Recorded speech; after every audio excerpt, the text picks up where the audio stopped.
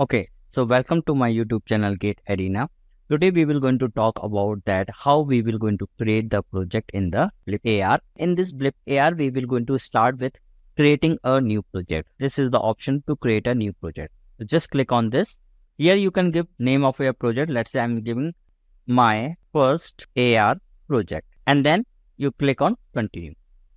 So when you click on continue, you will going to see that how you want to use the AR. So we have got four options available. First is the marker based AR.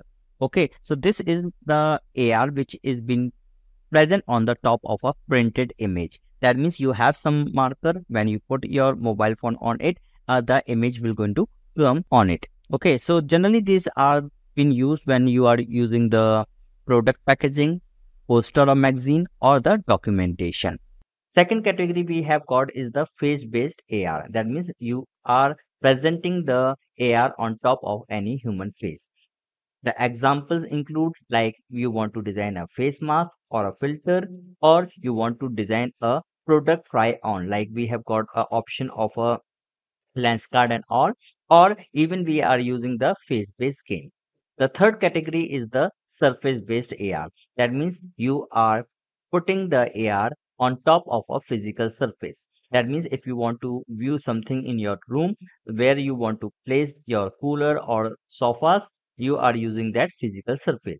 So the example include is the product visualization, virtual people like you are using the avatars and you are creating the 3D scenes.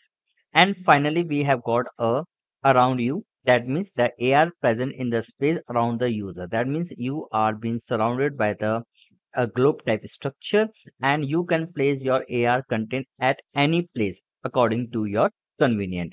Okay, so this include that if you want to create a virtual environment, or you want to give animated experience, or if you want to go for the immersing games, then you can use this select around you.